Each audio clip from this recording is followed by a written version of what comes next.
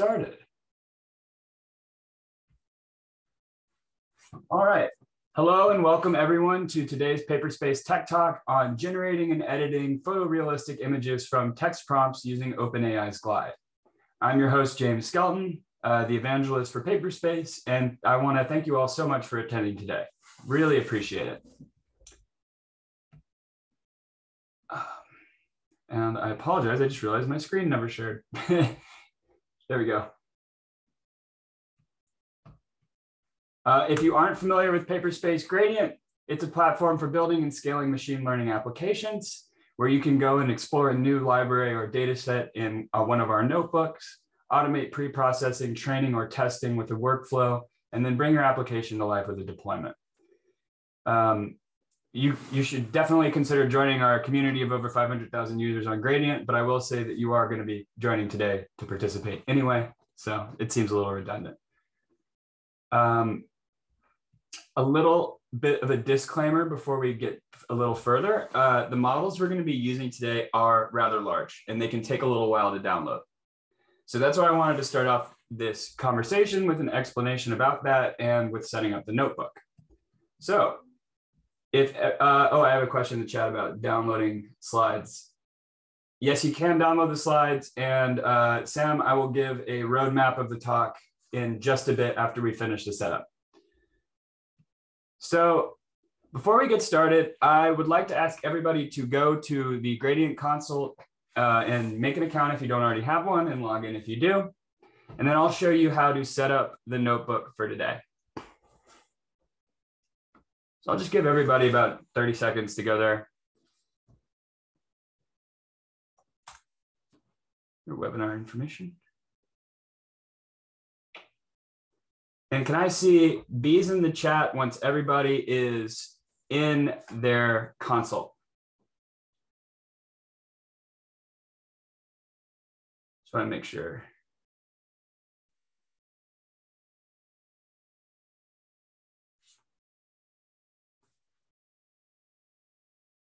Okay.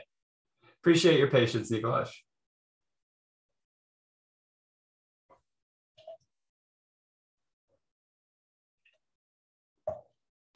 I'm just going to give it another 10 seconds or so.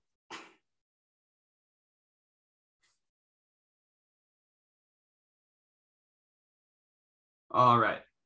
So this is the Gradient console. This is where we separate out our got a request for the slides link. That is more important, especially because we need something in there on the third slide. Okay. So here's the Gradient console. You can work in whatever team. I'm going to work in my private workspace and project you would like to work in. So I'm just going to go into ML Showcase staging. Once you're in your project space, you can go to the Notebooks tab by clicking on this tab over here in the top left, but you should be automatically taken there. And then you can go in the top right where it says Create and click that to go into the notebook creation page. Once you're there, select this first runtime PyTorch 1.11. This will act as our template for our notebook. And then scroll down to the Select a Machine section. I would like to tell everybody to pick a free GPU, but I cannot be certain that they will all, you will all have the one available. These are subject to availability. So if you're unable to select a free GPU right now and you'd like to follow along for free, feel free to just look at the recording I'll send out and follow along again, or just follow along with the slides. But you should be able to access a free GPU later today if you cannot right now. And you can change the auto shutdown to however long you want for however long you plan to work on this, up to 6 hours. And then the last thing we need to do for settings is scroll down past that select machine and go to advanced options. There, toggle that and go to where it says workspace URL. Then back in our slides, and I'll put this in the chat too, there is a link on the Before We Get Started page for the Gradient AI fork of the Glide text-to-image repo. Go back into your console with that link and paste it in. And that's all you need to do setup, and click Start Notebook.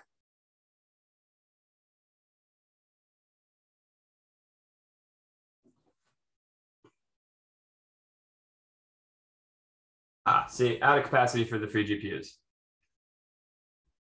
So sorry about that, everybody.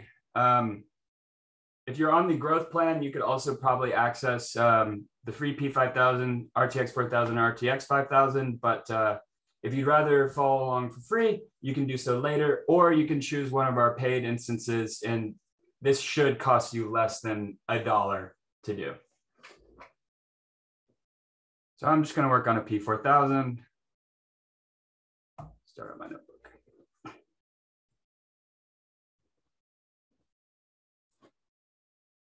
Can I get B's in the chat that everybody's following along fine here? And I've actually already created a version of this notebook, so I'm going to jump into that.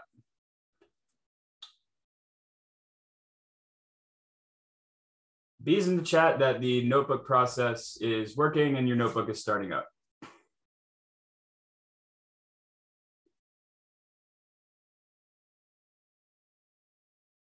Got one, good.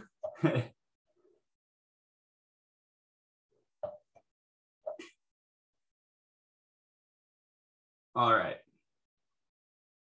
Now it should take about a minute before it says running up here in the top left. This is going to let you know that your notebook is now ready to go and that you can execute the code in the cells or within the terminal.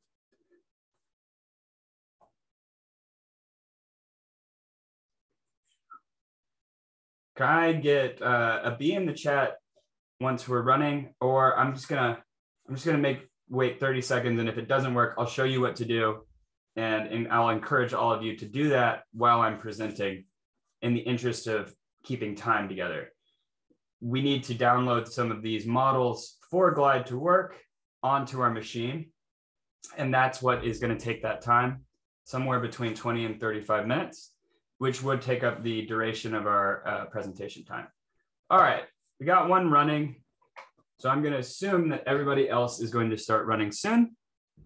So if I could get everybody to please, once your notebook is running, to go into the notebook titled inpaint.ipynb.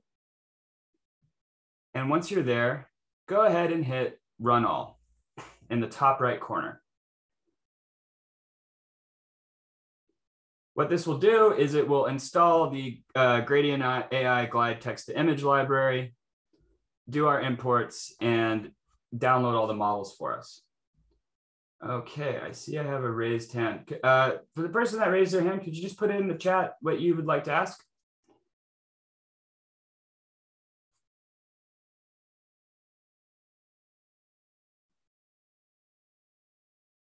Still raising your hand. I can't comment directly, sorry. Here's that I left this.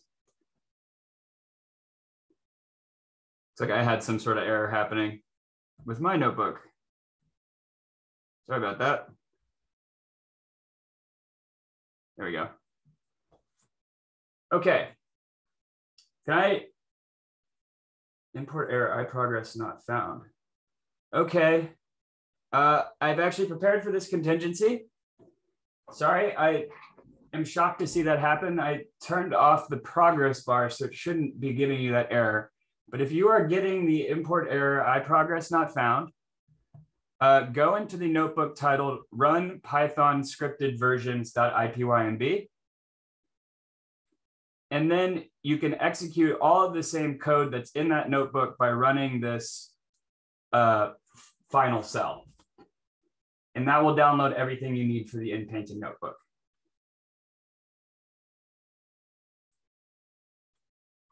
It does the exact same process. I've just put it into a Python script here.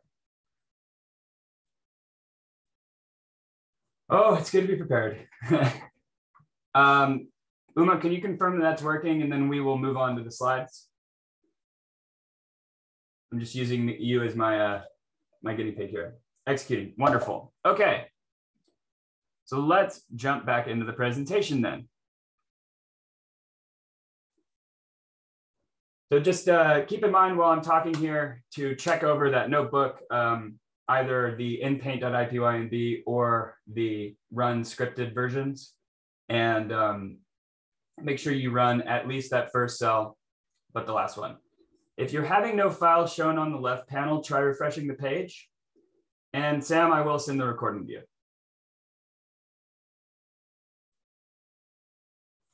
Okay.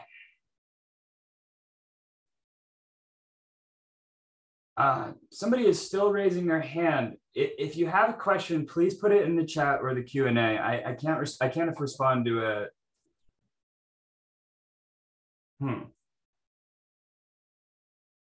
Mark, I'm not sure. I had somebody saying they're seeing no files. I'm not sure how that's happening. And another person has raised their hand. I still can't respond to raised hands, y'all, so I'm going to continue on with the presentation. But if you're unable to see your file shown, try making a new notebook.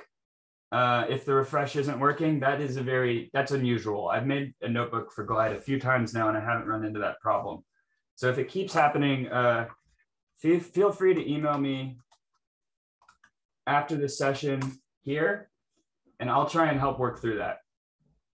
But we need to move on with the rest of the presentation in the interest of everybody's time. So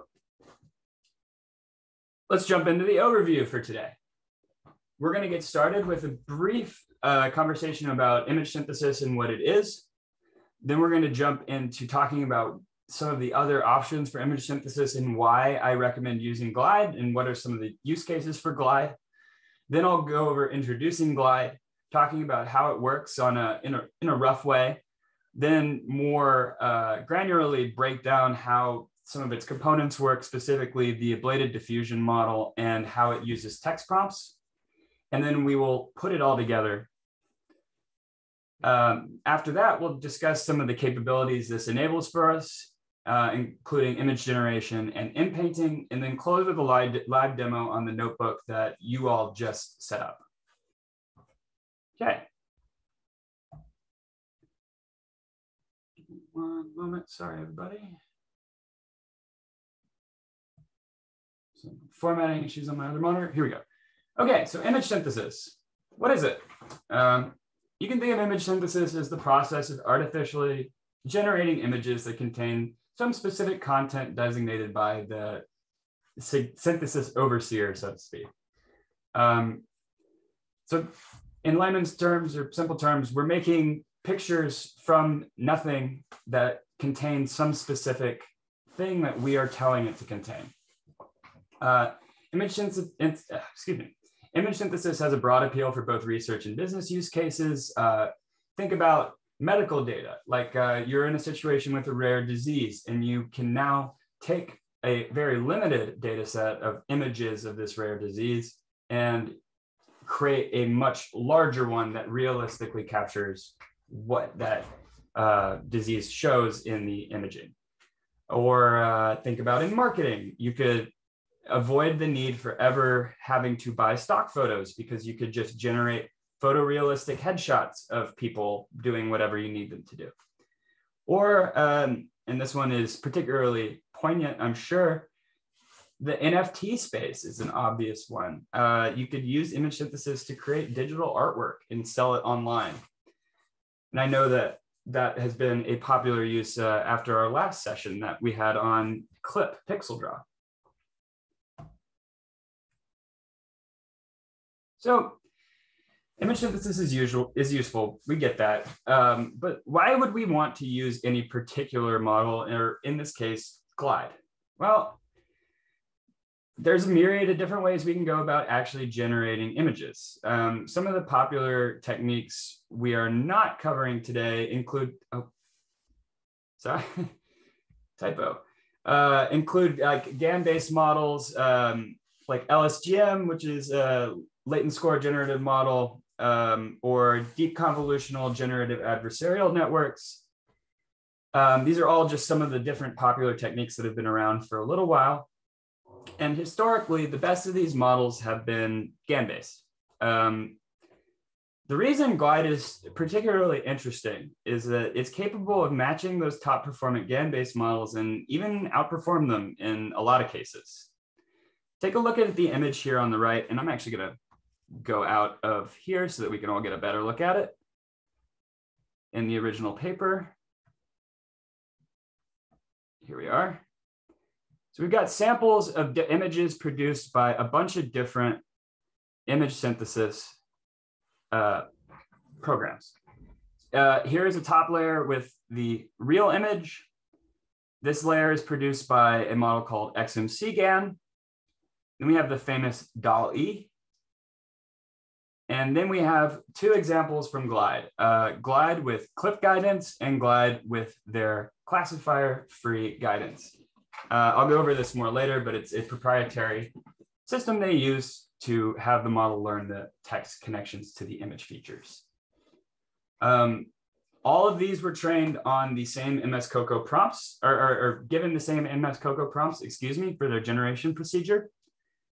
And generally speaking, the authors at Glide found that people actually preferred their classifier-free guidance-produced image, classifier-free guidance-produced images from Glide over even the same model with expensive clip re-ranking. And I'll talk more about clip in a little bit. So in a nutshell, Glide does a really, really good job.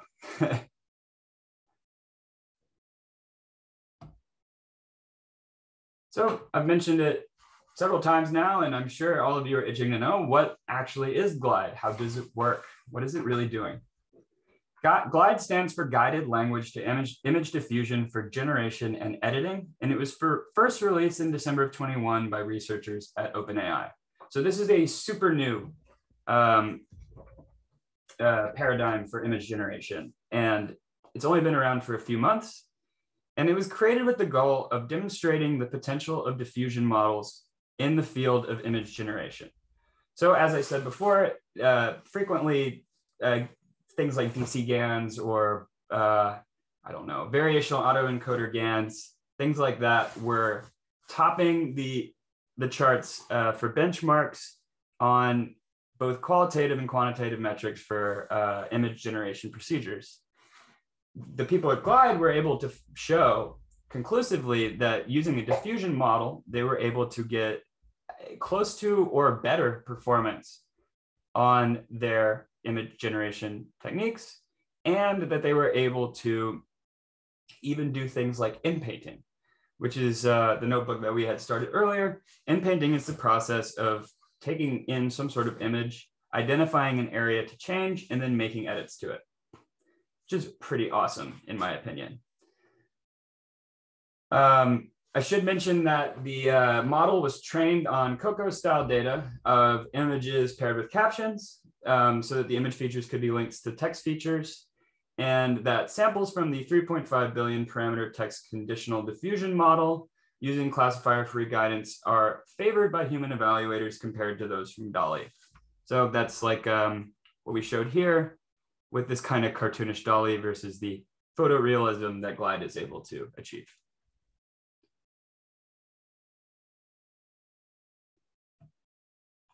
So how does it actually work? I've talked about how it can do things like make an image from some prompt or do these inpainting edits, but how does it actually do that? Well, roughly, Glide is trained on that robust data set of images and captions and learns that relationship between the textual and visual features.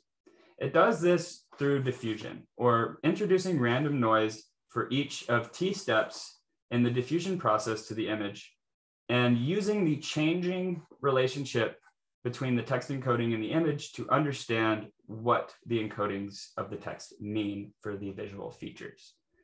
By the end of the steps, the image will be entirely noise. So we go from a normal image to a completely noisy, staticky thing.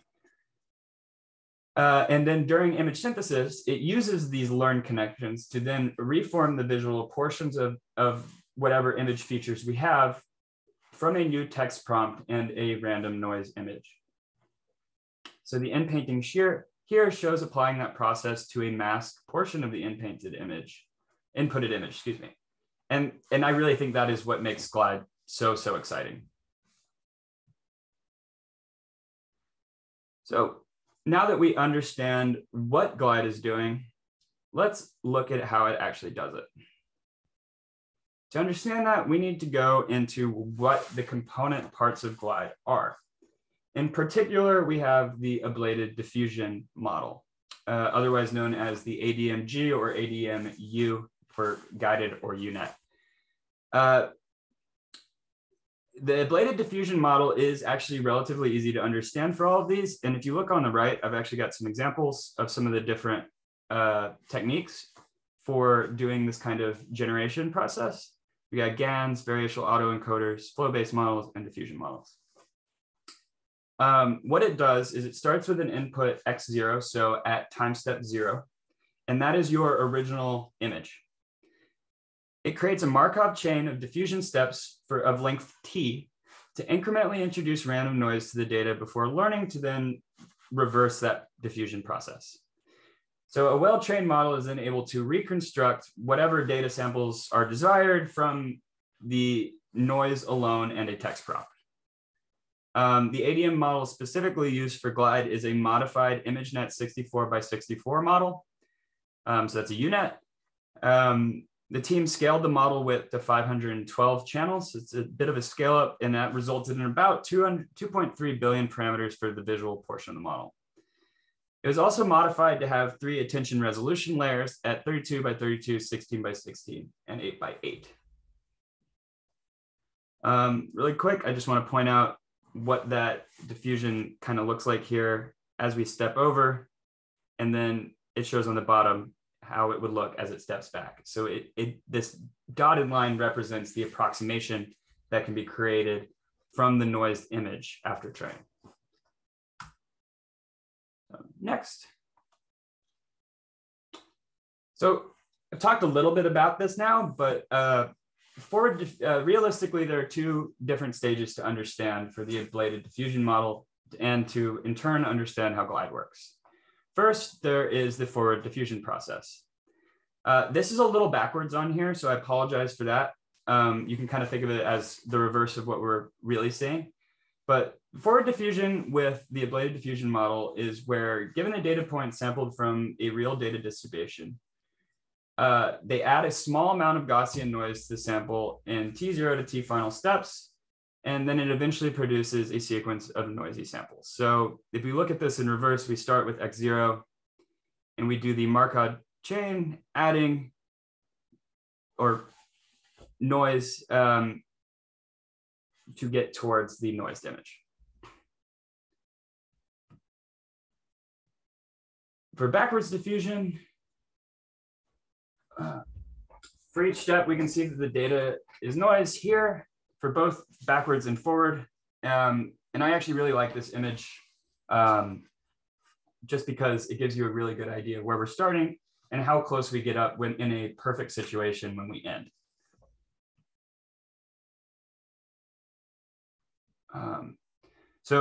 Just to kind of backtrack a little bit, the forward trajectory is pictured here, and we can see that we start off with this t equals 0. This is our input image. It is not noisy. It is a just on its own curve. Then over time, so at halfway through t steps, we have a much more noise version. You can see the data is spread out. It is not as clearly defined what is going on in our image. And finally, at time step t, the final time step, we get our completely noised image that the model then can learn to regenerate the images from by stepping backwards, which we see in the next row. So if we start with a noised image here at time step t/2, we're getting back towards that approximation. And then by the end, we should be able to get a kind of noisy version of the original sample. This is what allows, why is it ablated? I don't have an answer off the top of my head. Can I get back to you on that? Sorry, I'll check at the end of the session while we're waiting for our models to load. But it was in the paper. I can't recall. So sorry. This process is what allows the ADM and GLIDE to reproduce the features described in the text to a reasonable degree. And I really like this example of this Swiss roll here. So now we've seen, on a broad scale, how it does it. But how do we actually use the text prompts to influence Glide? We know that it can generate images, but like how can we tie that in? Well, Glide has two different methodologies that you can use for influencing the generation process with text. These are the other famous OpenAI model Clip and the own new proprietary for Glide self-designed classifier-free guidance function. I'll talk about what both of those do in detail, although I will say that we won't get to the guidance function until we are into the demo. So please try and be patient with me on that. Well, we'll talk about it, but we're going to go into much more depth when we get to see the code. Okay. Really quick, I have a question. Will this recording be uploaded somewhere? Yeah, I plan to upload it to the Paperspace YouTube. So do not worry about that. Okay. So Glide with Clip. For those of you who aren't familiar with it, Clip is a really useful model for connecting textual data to visual data. It's proven time again that it is really, really good at that. On the right, we can see an image here of how that works to match the text encodings with the image encodings to enable zero-shot prediction. So essentially, we are pairing an image encoder and a text encoder in Clip, and that they use the learned relationship between the two to give us information, or in this case, to enable zero-shot prediction. It is also effective with Glide. It's really effective, frankly, but it suffers from high costs in comparison to a classifier-free alternative. Clip is pretty expensive, all things considered. So if we can avoid using Clip, we will almost definitely be able to get a faster model. And that's what they found with this in Glide. The authors of Glide also posit that the public Clip models are insufficiently trained on noise data and are thus unsuitable for use with the ADM in this situation. I think that's reasonable. The publicly available Clip models do differ from the ones that they were using for their own internal work. So I wouldn't be surprised if we were able to make a more robust Clip model that was more familiar with this kind of noise data, that it would be able to actually outperform the classifier-free guidance. Are the text encoder and image coder concatenated or added? I believe they're concatenated.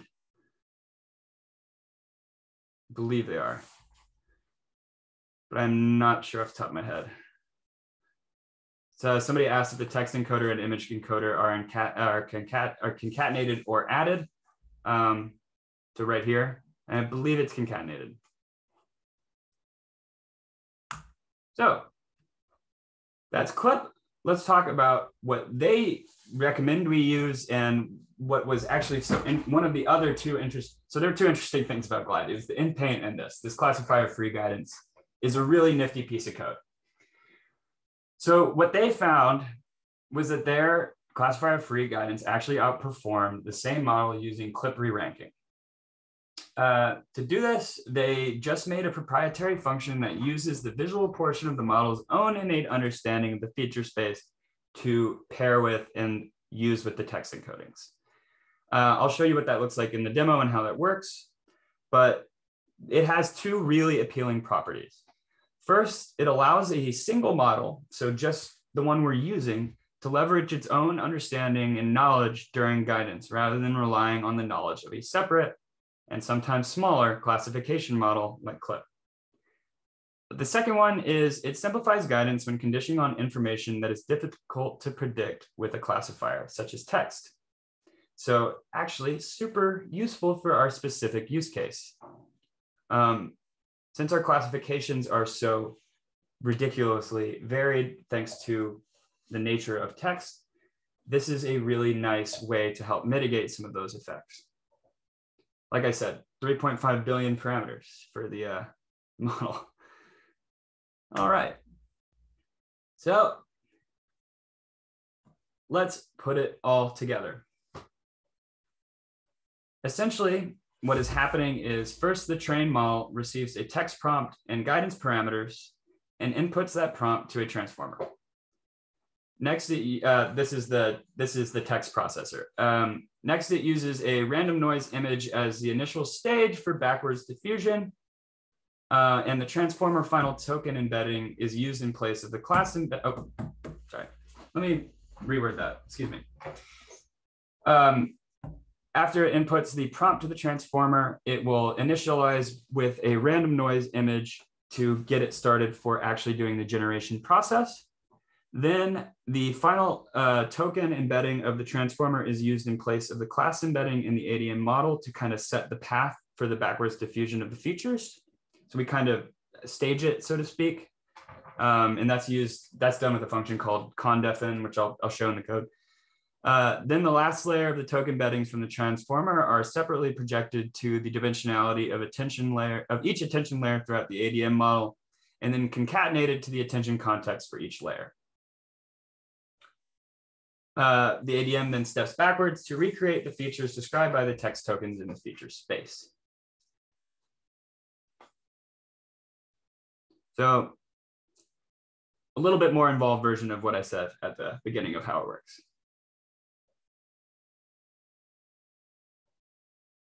So we now see how it all works together. It is able to learn from the text and visual encodings. This is prior to when we get it, when it was trained, and then use those understandings to basically take a noised image and work backwards towards an image that contains what we want it to, based on our inputted prompt. Cool. So what does this enable us to do? What can we really do with Glide? Well, Glide is legitimately fantastic for generating realistic images. I found that a lot of different image synthesis procedures have a problem where they have uncanny valley. Other than probably StyleGAN, and StyleGAN 3, obviously, huge improvement. Check it out if you haven't.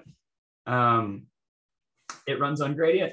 StyleGAN is probably a really fantastic example of an image generation procedure that is able to overcome that uncanny valley effect. It actually makes photorealistic images of people. I found that other image generation techniques, so specifically I'm talking about the Pixray project and Lafitte right now, were a little more cartoony and difficult to understand. Ooh, I just got a good question that I want to briefly answer because it was relevant to the last slide. Somebody asked, just out of curiosity, if as the text prompt, they typed a random string of characters, what would happen? I'm actually not totally sure. So in order to handle situations where it doesn't understand what is in there, it is actually trained on empty sequences. So 20% of the initial training sequences are images paired with empty captions. So whenever it's faced with a situation it doesn't understand, it has a path to go to randomly generate images. My suspicion is that's what it would do. But when we get to the demo, I would be super excited to try that out because I hadn't thought about it. So after we get through it, I will try that out for everybody. Cool. Back in it. Okay. So like I was saying, the images produced by Glide are really nice. I have had some really high quality examples. And as you can see on the right here, look how nice this porcupine and dog look. That is really high quality. Yeah. Mohammed asked a question, output images are not in HD. Any idea or workaround for this? I haven't built it out yet, but my suspicion is that we would need to make another upsampler model, which would just be a rewriting of, and I'll go over what the upsampler model is in a bit, but basically in the code, you start off with a 64 by 64 image, and then we upsample it to 256 by 256. That's what it's talking about on this line here. So getting it up to super resolution isn't in the scope of Glide in this current presentation, but I suspect that it would be possible to do with another rewriting of the upsampling. Another person suggested using a super resolution model like Pixel Shuffle SR.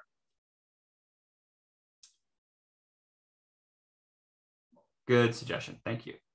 Okay, we are almost done, and then we'll jump into the code demo and questions.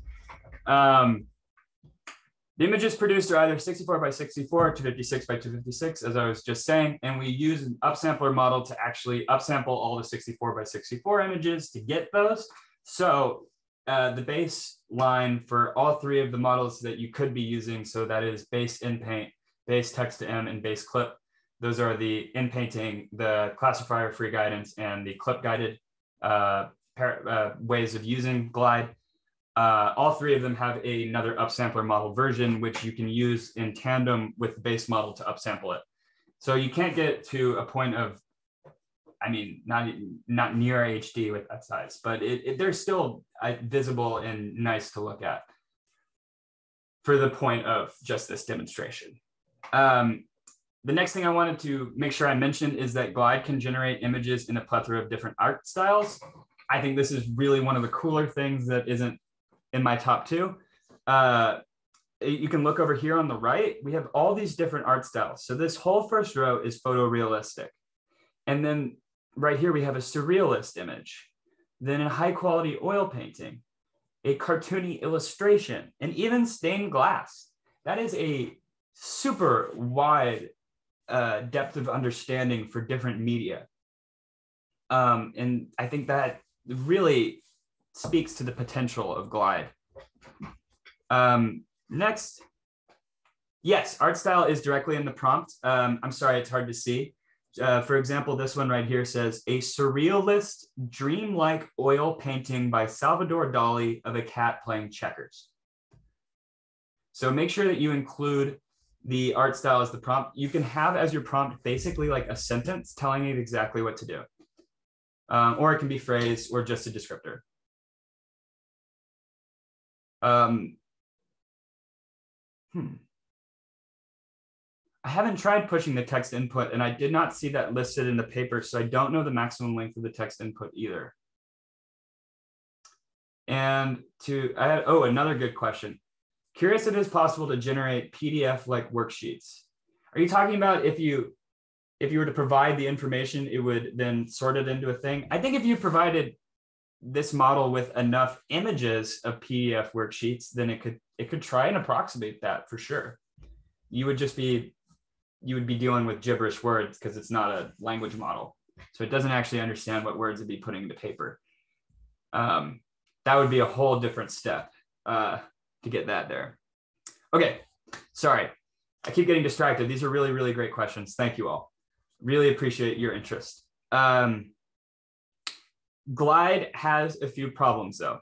In particular, and this is the reason I mentioned StyleGAN earlier, it struggles with human and animal faces. I could not get around that. I tried multiple times to upload an image of myself when I was clean shaven and adding in a mustache and had no luck.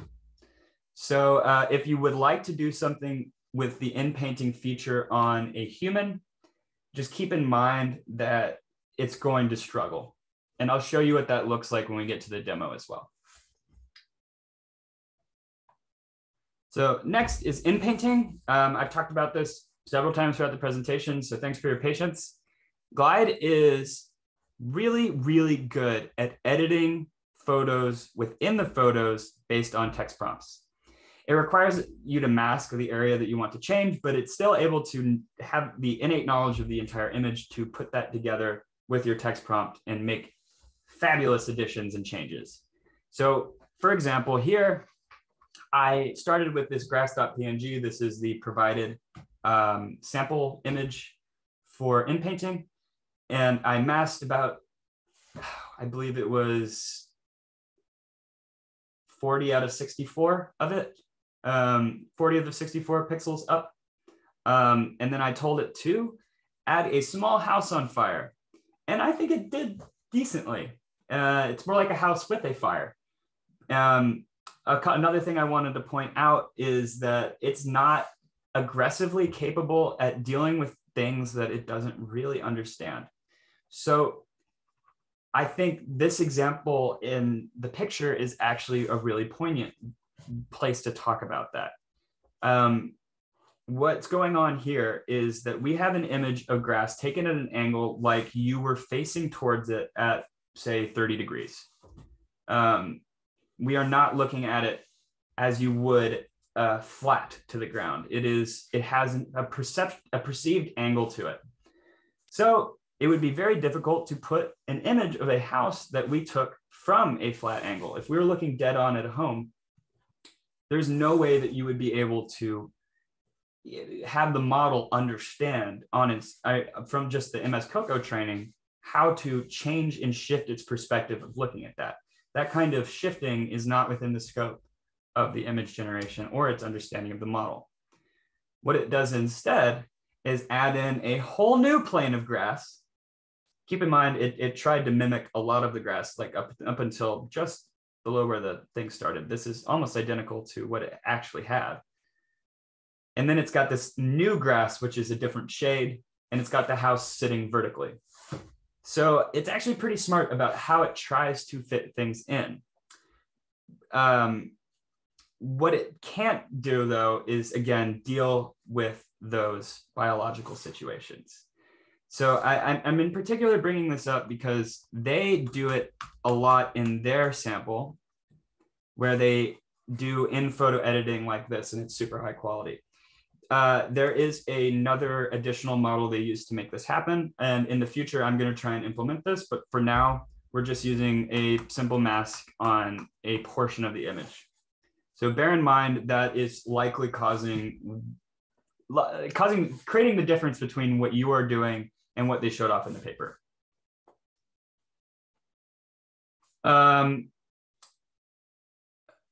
Jose Marugo has a good suggestion here. Is the struggle on human faces a result of the pre-trained models? Maybe with human faces, pre-trained models, it will perform better. I think so too.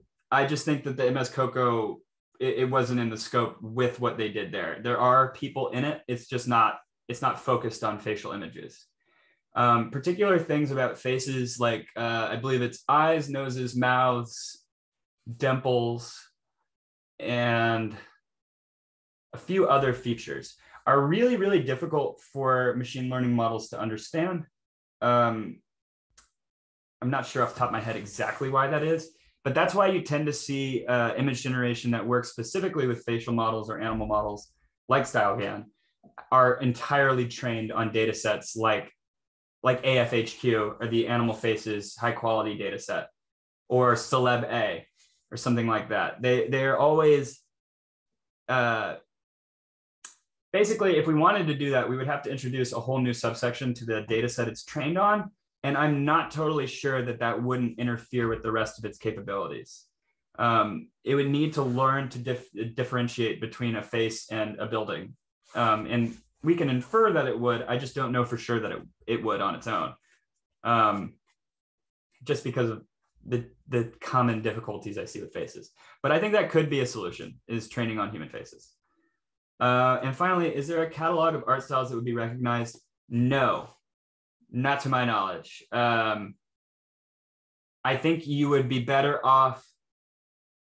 No, you know what? I would suspect that it might actually be able to handle that. I could not speak to the difference between Bruegel the Elder and Bruegel the Younger, but my suspicion is, and also sorry if I butchered that pronunciation, my suspicion is that it actually may be able to do that. I think that you would be better off and would get more accuracy, though, if you used broader terms for artistic styles. So impressionism, abstract, or even the medium, watercolor, oil paint, pixel drawing. Things like that will be more likely to have that kind of profound effect on the art style. All right, since we have just 10 minutes left, and seriously, thanks for all these wonderful questions. Let's quickly run through the code for inpaint so that you can actually have an understanding of what we are doing here in more physical detail. Sorry, I'm pausing because I'm moving things around. All right, so back in our gradient notebook, can I get B's in the chat for those of you that were running inpaint or doing the run Python scripted that it ran? And you'll know either that it ran for Python scripted, it will show up as a file here. I believe it's inpaint.jpg. Yeah, so here's my watercoloring of the Taj Mahal. And if you are in the actual image, it'll just display below it. Oh. Whoops, sorry. I see somebody pointing out that the progress bar is pretty messed up in Paperspace. That is something that is currently going on. It may, if it's just stuck there, I don't think that's a progress bar. More likely there was some sort of download error. I've had that happen to me once. So I would suggest that you go into run Python scripted. When it runs in the terminal, the progress bar works with the terminal language. So also, just so you are all aware, that is coming in the next week or so. So get excited. This will all be functional in a week. It's just, this run Python script is just a stopgap in case we ran into these kind of issues. But our super genius engineers are making this working. You're in the scripted version and it's running into that. Okay, my suspicion then, Andrew, is that there was some sort of download error. Yeah. I think that's what happened. I apologize that happened to you. Yeah, I suspect that's it. And the URL. Jay, are you asking for the URL to the slides? I'll just put everything.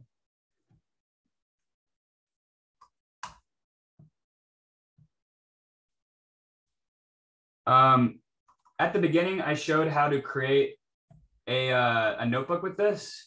Jay, you may not have been here for that. I'm just going to put the text instructions for that. And if you're still having trouble making the notebook, let me know, and I will help you make one at the end. But here are the text instructions for making a notebook with this. And I'll be staying on after to do that. So don't worry about that. But let's quickly run through this so everybody that needs to go in 8 minutes can. And then I will answer the rest of everybody's questions. So here we are in inpaint.ipymb file. The first cell we have here, this is what installs the libraries, the relevant functions from the glide text to image GitHub repo, which we're installing with pip. You only need to run this in one of your notebooks, and make sure that you have installed rfork. So it'll say gradient-AI here instead of the OpenAI original repo. That shouldn't be a problem if you followed my instructions to start this, but I just wanted to make sure. The OpenAI version actually has a problem which breaks when you run this on Gradient. So I went in and fixed it. So now it should work perfectly for us. Next, we've got our imports of particular interest. I'm just going to point out the torch and our relevant glide text to image functions. So we got load checkpoint to load in our model, create model in diffusion to instantiate our model and diffusion procedure, model and diffusion defaults to assign those defaults to the model, and model and diffusion defaults upsampler. So same thing, but for the upsampler version. Next, we've got a cell here where we're just doing some quick variable assignment to make sure that our model will be able to use the GPU we've enabled. Because we're on a gradient notebook, we definitely want to take advantage of the power. So we're doing has CUDA assigned to th.CUDA is available, and setting device to CUDA as well. And we'll use those down here to set our model to run with the GPU and to use FP16 because it can result in better performance where half precision is enough. And here, just to go into more detail about this actual cell, this next cell is where we create our base model. The first thing we do is instantiate our options using the model and diffusion defaults. This options we can then put in as our parameter for the create model and diffusion. So the first thing we do is set inpaint to true. That's because this notebook is going to be used for an inpainting task. We're going to use FP16 to has CUDA. And we're going to set our time step respacing to, let's just do 100 so it's fast.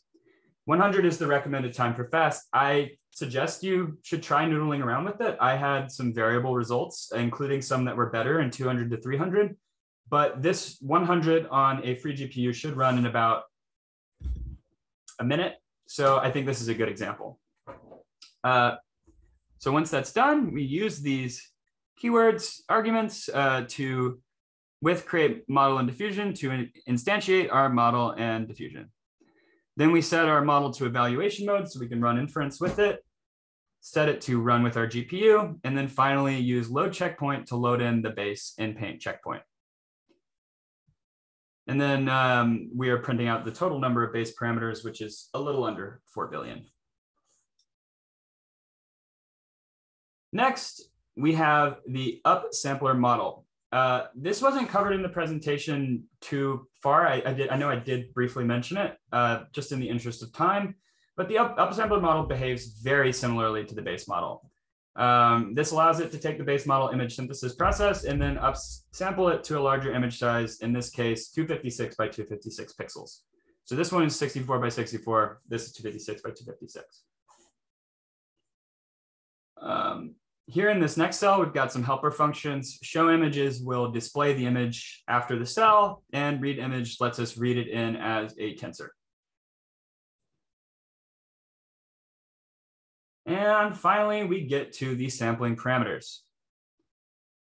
I'm gonna change this actually, because we can just, we'll do the, I'll show you why it doesn't work with faces later, but here's a nice selfie of me.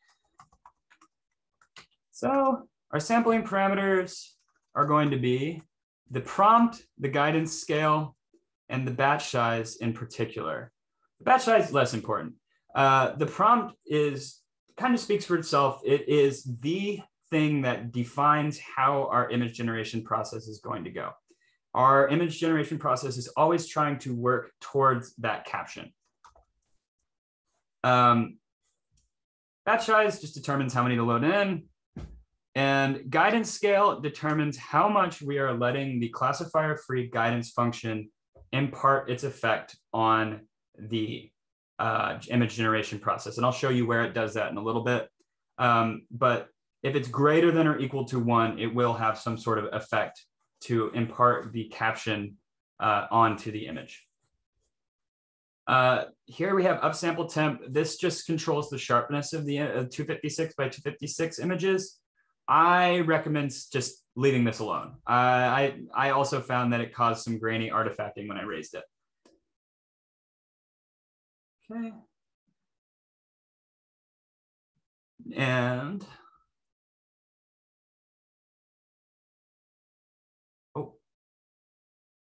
sorry, I neglected to say something about the guiding scale. If 1 is inputted, Glide would if anything less than 1 is inputted, Glide would produce a random addition to the image. This gets into what I was talking about earlier about during training, 20% of the text sequences were replaced with empty sequences. This allowed the model to basically randomly start creating things whenever it didn't have some prompt to guide it. Okay. And it also enables a large part of our sampling, which I'll show you in a bit. Next, we load in our source images in size 256 and 64. And that read image helper function lets us do that in both the sizes. These are then used to produce the source masks. These can be used to identify the regions of the image to be edited for the model. And you can see that just by multiplying these together in the show images, we can see what happens when I apply the mask to my image. So here I'm taking out 54 over 64. So, sorry, the inverse of that. Taking out 10 of 64 of the image, the pixels, and identifying that area for my model later to be used as the area to be inpainted. And so we can just change this up as much as we want. You know, if I want to show less or more, or show more of the grass, which is really what I need to show you here, we can do that.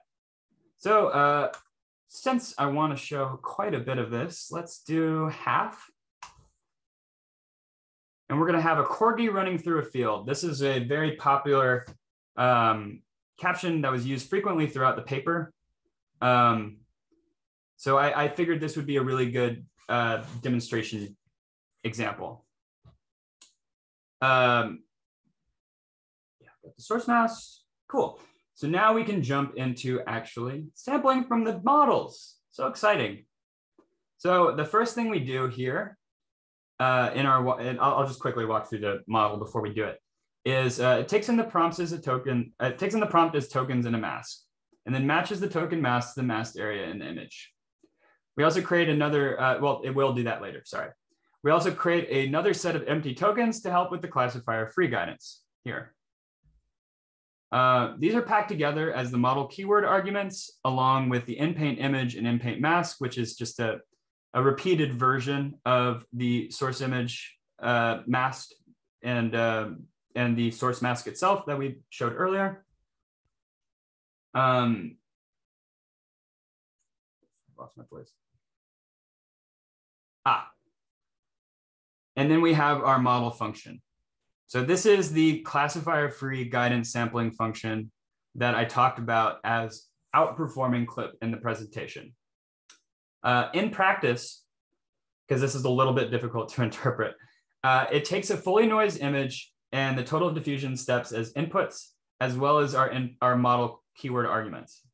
The function then calculates and assigns to some variables the portions of the image that are relevant to recreating the caption, and then uses this inferred understanding to return a new tensor that lies closer to that described in the caption. And this guides the generated image closer. And it does this at each step in the backwards diffusion. The denoise function further helps, this is the one just below it, by forcing the model to have the exact right predictions for the initial image state for the parts that are known. So i.e. it will always be able to perfectly regenerate the grass portion of this grass picture. The top still visible grass portion.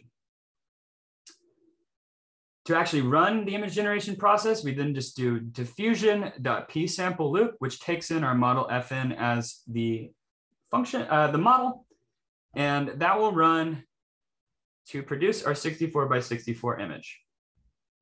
So let's run this really quick. As you can see here, it doesn't work great with faces. I had told it to put in a yellow t-shirt, and it did not add in a yellow t-shirt before me. It just kind of tried to put something, but it was not sure what to do. So that's what I'm talking about with it messing up with people. It's not just their faces. It doesn't know how to use them in general unless it is a full body. So they have examples in their, oh, I should get this run, sorry. They have examples in their presentation of, people, skiers getting ready. So these are both made by Glide. A group of skiers preparing to ski down a mountain. You're not seeing any faces or distinct features of these people other than enough to tell that they're wearing ski coats and have skis and maybe like a helmet. It's not actually getting into the nitty-gritty understanding of what's going on with them. It just knows that skiers look like this. So it prints that out. That's one of the worst running corgis I've seen yet. We're running that again. But at the end of the day, that's what you get. You get that whole bottom portion of the image was added in with a new corgi running through it, even though it's got deformed legs. And that's how you perform inpainting. Now, if you want to do this sort of image generation without starting with a photo and you just want to make something from the image, you can do that in text to M. Keep in mind, this has an entirely different model, but once it's done downloading after 30 minutes, it's really nice. So here's a oil painting I made of a horse. Really nice. Okay, we are getting really close to time and I want to give everybody a chance to ask questions, but there is one last thing we need to go over, which is how you can edit your own photos. So we saw earlier that I was doing editing on this picture of my face. To do that, all you need to do is upload your own image and then link the path to it. So to upload your own image within a gradient notebook, down here in the bottom left, there's this up arrow into a cloud icon, which will let you upload files.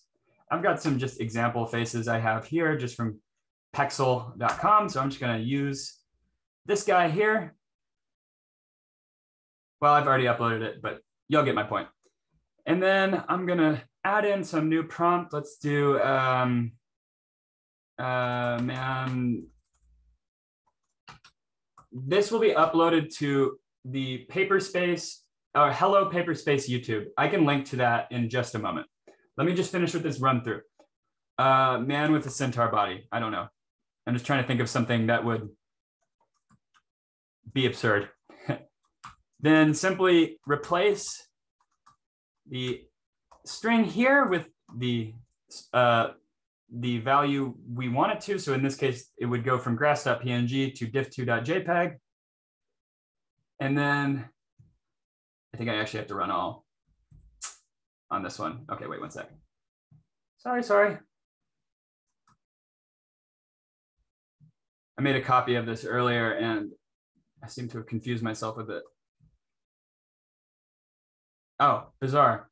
Okay, so run this and it squishes the photo and cuts down to just half. And I'm hoping if things somehow went correctly, that the model would then take my prompt of a man with a centaur body and pretty much draw out the rest of his face and then a horse beneath it. It won't. I haven't had luck there with people, but if you have a more blank image, kind of like this grass.png, some sort of backdrop, then I definitely recommend uploading that and trying inpainting with that. There's also a procedure described in the paper, which I will now link to everybody. In there, you can find how they actually did their more complicated mapping of where to do it. So they were actually able to identify very specific regions to change. Much higher degree of specificity than we were operating with. I'm going to try and implement this myself, so look out for it in coming weeks, but definitely encourage everybody to play around with that themselves. With that, we are now done with the session. You should now be able to use the instructions, which I will reshare now, to create this notebook here.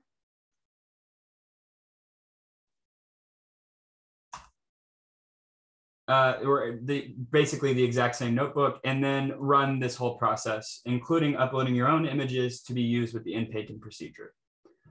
Just saw a question.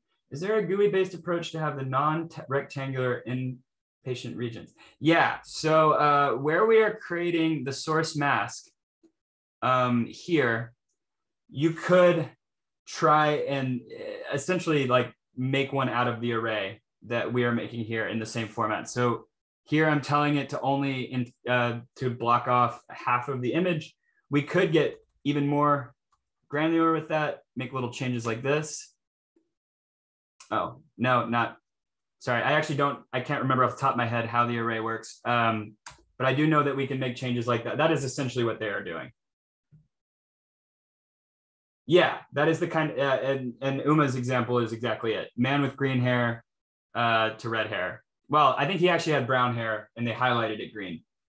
And they talk about how they do that in here, but it wasn't in the scope of this presentation to implement. Are there any other questions? I've put in the instructions for setting up this notebook into the chat. I'm going to put that in just one more time because I think everybody would benefit from it. At the very end of that, you have the link to the presentation. You can also, oh, does that work? Oh, I'm sorry, it didn't do the entire link. Please excuse me. I thought it was odd that that URL ended in a hyphen. That seemed not normal. Okay, now you have the full instructions along with the link. Within that link, you can access all the sources I used for this conversation. And you can also get access to the original paper. I will be uploading this video to our YouTube, which is at Hello Paperspace here. So be sure to look out for that in the coming days. Huh. Andrew, I'd be glad to like workshop this. That's interesting. I haven't run into that, and I've I feel like I've broken gradient every way I can. So that's an interesting point. So it re-downloads the model every time you run it. Interesting. I wonder if that's a parameter. No. Huh. Can you enable edit? Try to copy paste instruction. Oh, yeah, just because we're all on a copy, I'm happy to do that. This isn't my final version. Shoot, how do I do that? Okay. Huh. Okay, I'm gonna put it into the notes for before we get started. The link to the YouTube and the instruction notes, and I will try and make this editable. Sorry about that, Jay. A really good suggestion though.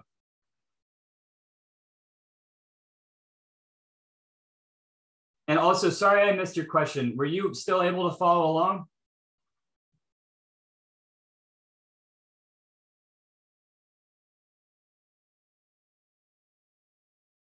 And Uma, I think Andrew is actually saying that he was doing the script version, but it was still breaking. iPy widgets will be out very, very soon. So hopefully that shouldn't be a problem. If any of you are running into this, feel free to message me. I will try and work along with you. Fair enough. Yeah. Definitely a good call on the refreshing. Okay, one more question from Aleem. Are you still here, Aleem? No, I missed you. Shoot. He asked if it would be able to differentiate between Western and Eastern styles. I don't think it has. I'm sure you could rewrite this to be more of a discriminator. That would be really interesting. But not with its current makeup. You could not just have it differentiate photo. It wouldn't just spit that out for you. I couldn't see where it outputted the image. Took forever because of downloading. Yeah. That's the other thing. We're working on the file manager, but if you're clip.jpg or inpaint.jpg or whatever, it has different outputs for each of the three. And you can actually, just so everybody knows, you can go into these scripted versions. And at the very bottom, I've got the file names, just in case it isn't clear. So inpaint will give you inpaint.jpg. The very first one in the run scripted is run clip, so clip.jpg. And then, text-to-m will give you text-to-m.jpg.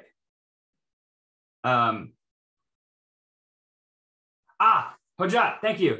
Let's do it. Let's do it right now. Do I have everything downloaded? I'm pretty sure I do. Okay, let's do it with their classifier free guidance, because I'm pretty sure I already know what the other one would do. And was this an out of memory error? Oh, good thing if you're still here.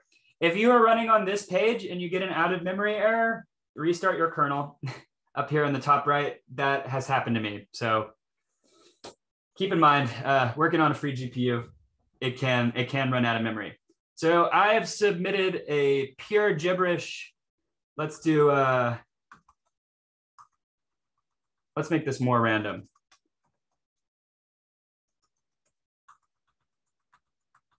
Let's do %. All right, I've got a pure gibberish input string prompt, and I'm very excited to see what it'll do. This may take a minute.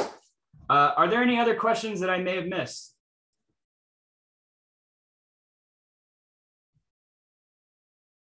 Please let me know, because I know I was saying a lot there at the end.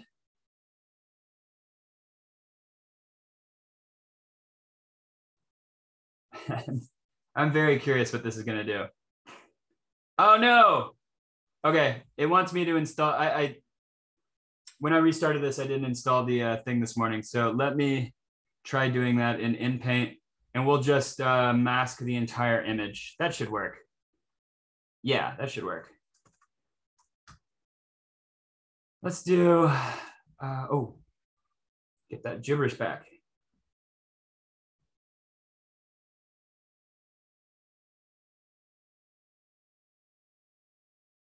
Or, oops.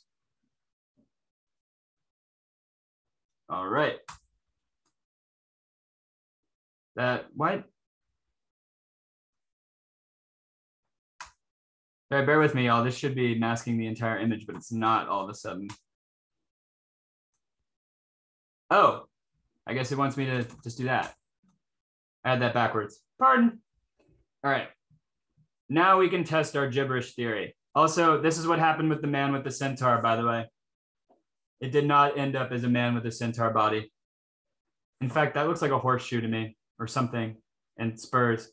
I think it's just really did its best, but it has no idea what to do. And it just reflected the plants here because I think it just defaults that when it detects a plane in the background, it tries to continue the plane. Yeah. Ooh, interesting. That looks like a medicine bottle or something. Yeah. Fascinating. Okay. So I suspect that this is a completely random image generation paradigm. So if we run this again with the exact same random noisy prompt, it will once again do a completely different random image. If not, then our classifier-free guidance is ascribing this pill bottle description to the gibberish. And that's interesting in its own right and worth investigating. Okay, we are now 16 minutes over. If you would like to see how this last experiment goes with the random, please stay on, but I definitely recommend everybody go back to their day now. We are done with the session. Thank you so much for participating. Y'all have been wonderful. This has been my biggest webinar with, or Tech Talk with Paperspace so far, and it was great. Really happy with how this went down. So thank you so much for your great questions and participation. I've once again put in the chat the instructions for setting up this notebook and everything. Looking forward to hearing from you, Uma. Thanks again for coming. Thanks, Ringo. Yeah, thanks, David, or David. David. Is it David or David? And you too, Dave, and Agatha, and Joe. Oh yeah, Hojat. We did it. It's beans. It's completely random. So that's where you get your empty prompt from. Completely, yeah. That's what it does with empty sequences. Thank you, Jose. Ah, okay. Oh, glad you thought so, Paul. Thanks for coming. And very cool, David. I miss living in the UK. Never got to go to Hungary though. That's a good half-life. All right, everybody, I have to excuse myself now. But thank you so much again. This was wonderful. Look out for my next Tech Talk next month. I do it at the last week of every month, usually on a Wednesday. You all should get the invitation though. So can't wait to see you all again and have a great week. Thanks, Rumiko. Bye, everybody.